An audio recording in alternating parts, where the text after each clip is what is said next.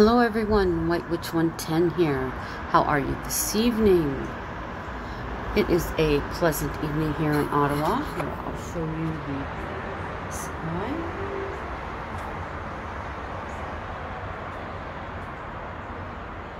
Some cloud cover, so I am hoping that it does clear so that I can see the full moon, although in the evenings with it almost full, with our curtains open, I've been blessed with having the moon shine on me while I sleep. I'm here this evening to finally begin the third story in the series, The Cabin. This particular story is called Not Now. And here we go.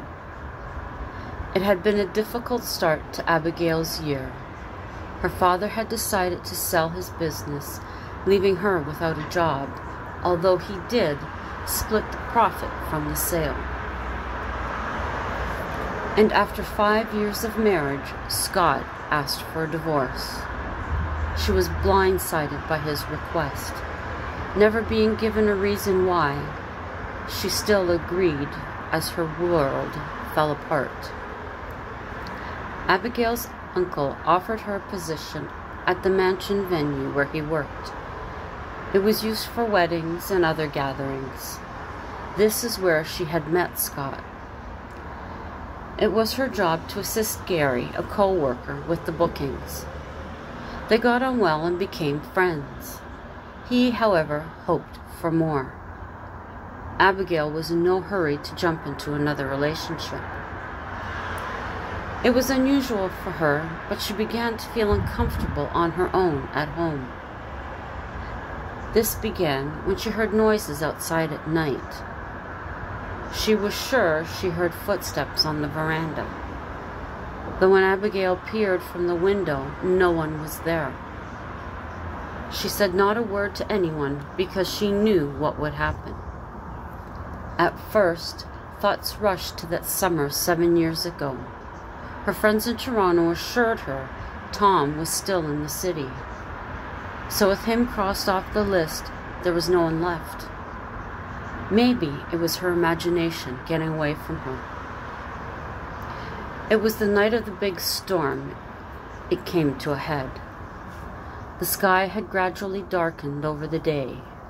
Arriving home, the clouds sent a downpour of rain.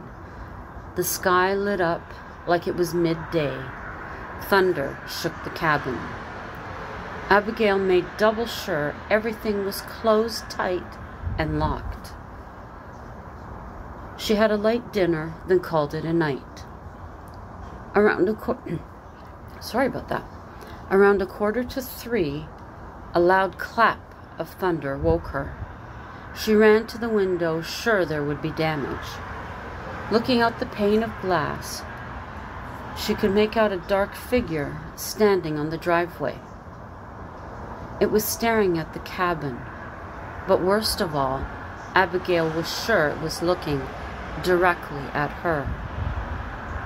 She picked up her cell phone on the desk and dialed 911.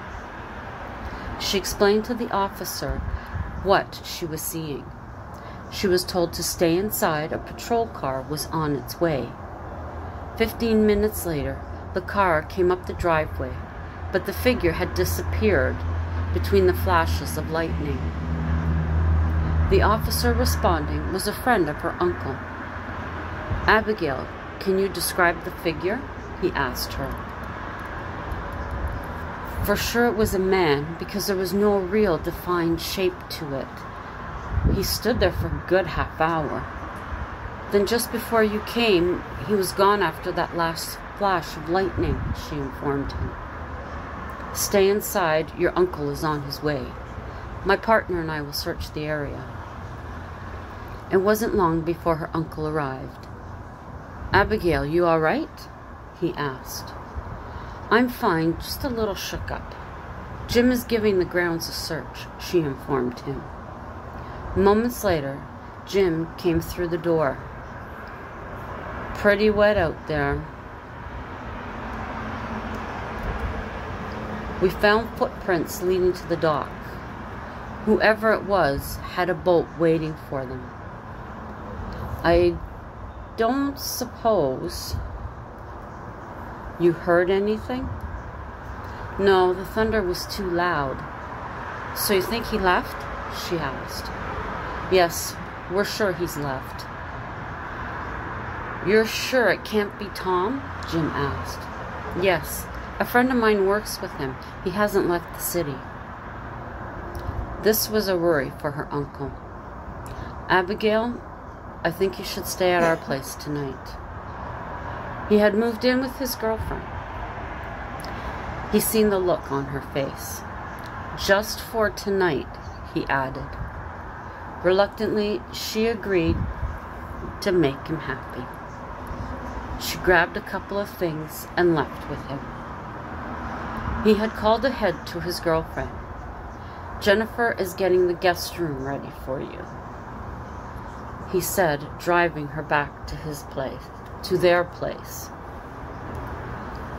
The sofa would have been fine, she told him. You need proper rest, no arguing. It didn't take long for her to fall back asleep. She was exhausted. In the morning, Jennifer had toast and coffee ready for her. Do you have any idea as to who it could be? She asked. None. That's what's so upsetting. I mean, if it were Tom, I could deal with it. Not knowing who it is, that's unsettling. Abigail made it clear she would be going home after work. She appreciated their thoughtfulness, but she needed to be home. Her uncle followed her to the cabin after work. He walked the property and went through the house. Content the intruder wasn't there, he left. The night was uneventful to Abigail's relief. Back at work, she and Gary spent the day between phone calls and the file room. Did you see anyone last night? Gary inquired. Nothing at all, which was great. Hopefully it was a one-off, she smiled. How about going to dinner this Friday? Abigail thought for a moment. Sounds like a plan. We could meet at Dan's. I haven't been there in a long time. Doesn't Scott perform there? Gary asked. From my understanding, he isn't right now, she told him. Good. I can pick you up at your place, he suggested. No, it's fine. I'll meet you there. Say around 7:30. That gives me time to change. Sounds good. They continued to work until the end of day. Dan greeted her at the door. My goodness, look what the cat dragged in. He embraced her. It's so good to see you. How have you been? He asked. Doing fine, Dan. It still hurts like hell.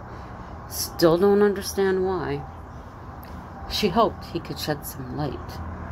I was just as shocked as you. He never said a word to me, he told Abigail.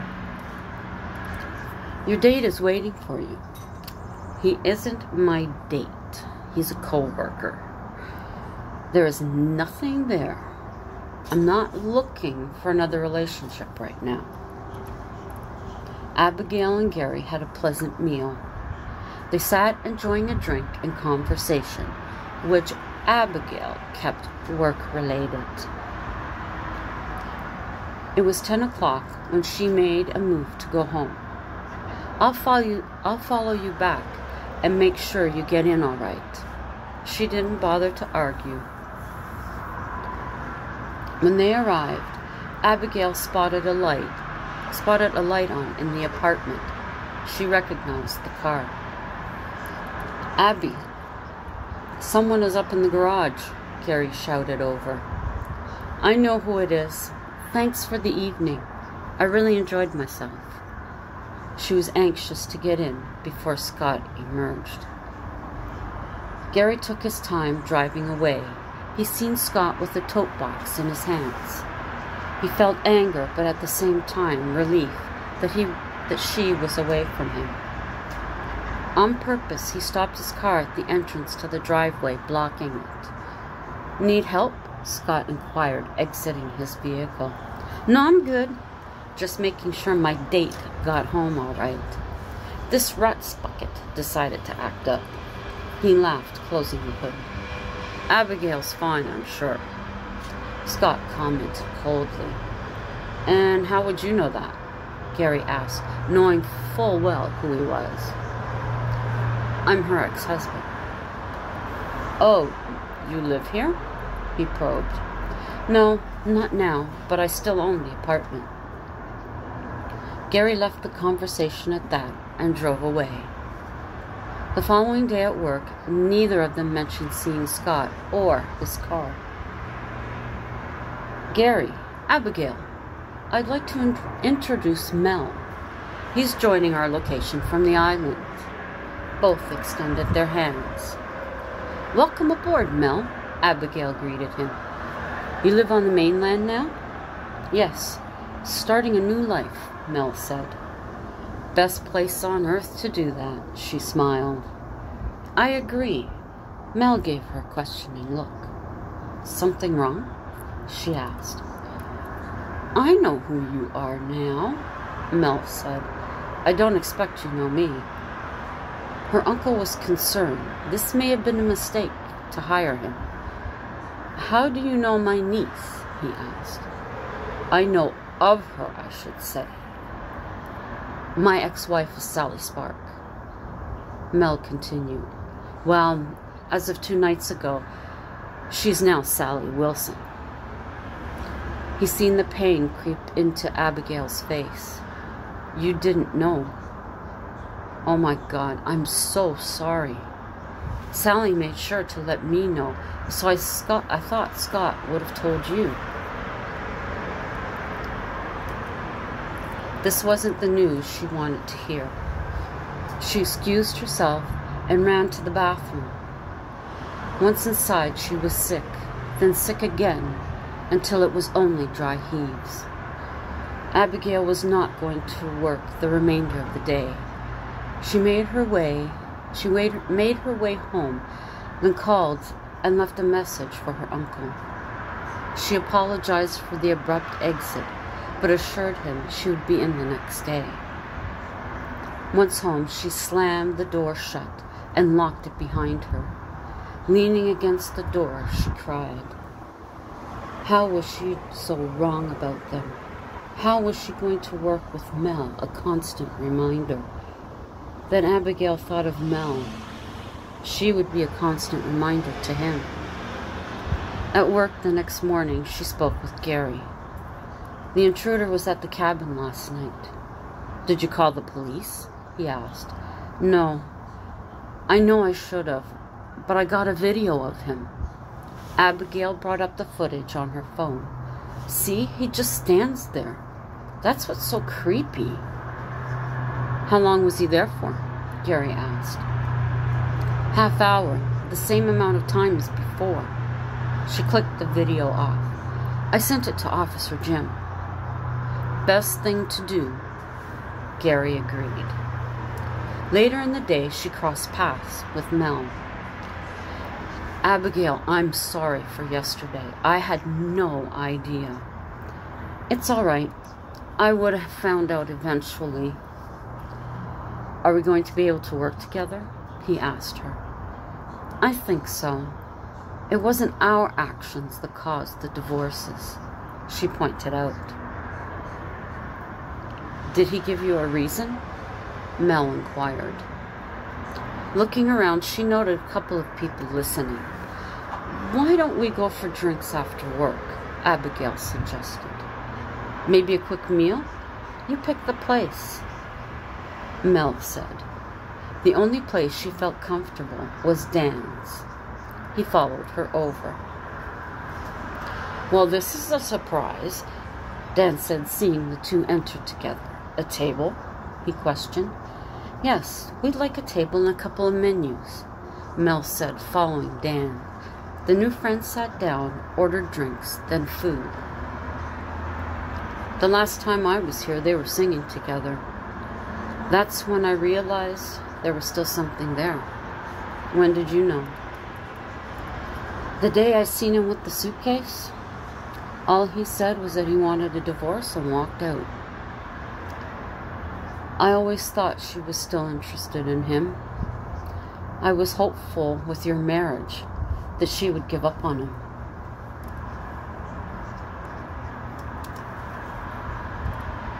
When I was here with friends before the wedding, Sally was here too. I didn't know at first, but when I was in the restroom stall, she and a friend walked in. They were talking about us. What did she have to say? He wanted to know. That my marriage wouldn't last the year, that I was too young for him, and she didn't know what he seen in me. I'm sorry you had to hear that. She never did care about anyone else but herself. I'm sure I was only a distraction until she could get her claws into him. Sad thing was, Nicole and Abigail had said the same thing at that time. Sorry, she said. There's no reason for you to say that, but thank you. Abigail chuckled. Sally reminds me of someone else I know. She thought back to her mother. I remember something else she said, Abigail began. Mel cocked his head to the side. Her friend asked what she was going to do about you. She said you would be devastated. Sally told her not to worry her pretty little head. She even suggested she would send you my way. She stopped for a moment. Did she? No. She had nothing to do with my job here. Well, mind you, it's because of her I left the island. But that's as far as it goes. That was enough for one evening. They walked to their cars, said goodnight, and left. It was 2:30 in the morning when the crash of garbage cans woke Abigail. Once again, she dialed the police, and a patrol car was dispatched. When the officers arrived, they searched the area and found nothing. Jim knocked on the door. Hello, Abigail. Nothing, I'm afraid.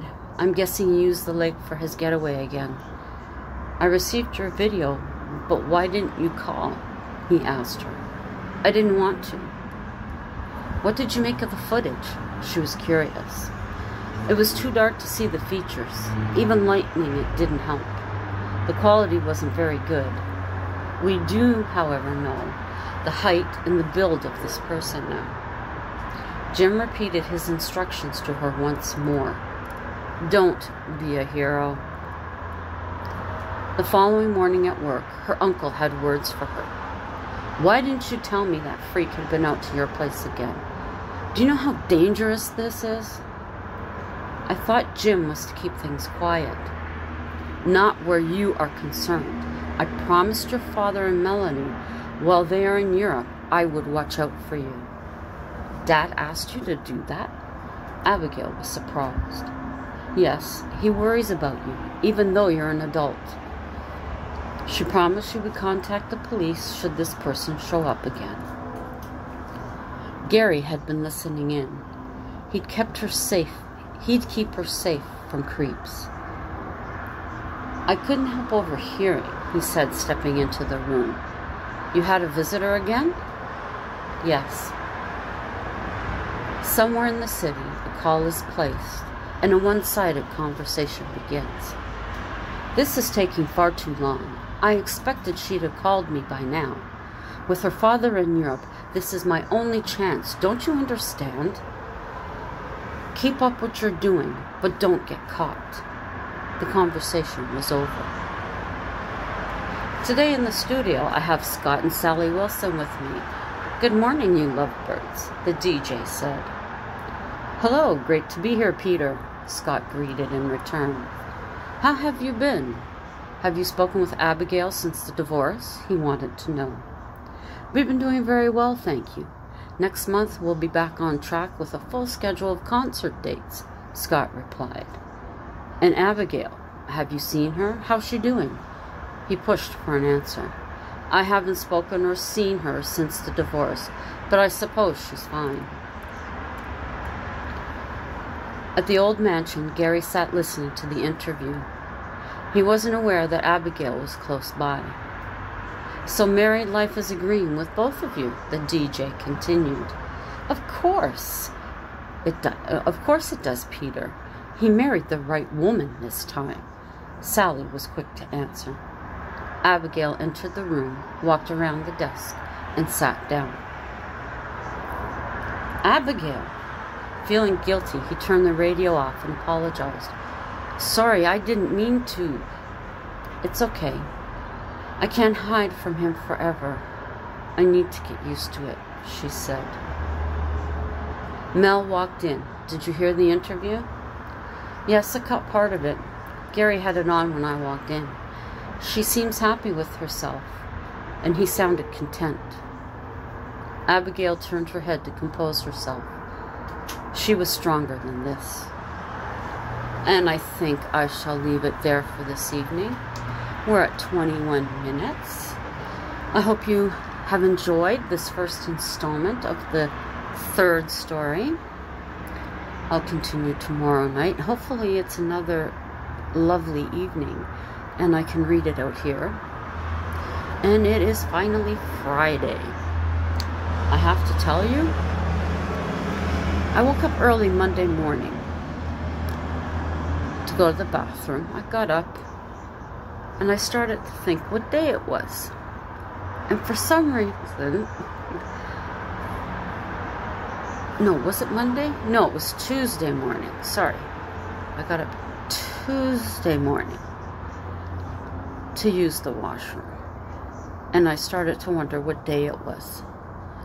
And for some reason, I thought it was Saturday.